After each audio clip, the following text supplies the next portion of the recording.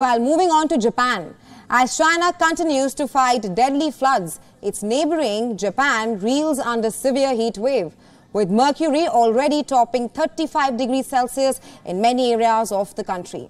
Japan's weather agency renewed heat stroke warnings across the nation on Wednesday. Pedestrians in Tokyo were seen using fans and umbrellas to cool themselves in the scorching heat.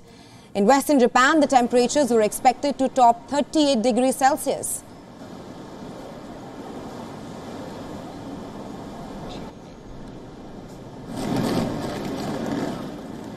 With heat records being shattered all over the world, the scientists say that there is a chance that 2023 will go down as the hottest year since record keeping started in the mid-19th century, that is.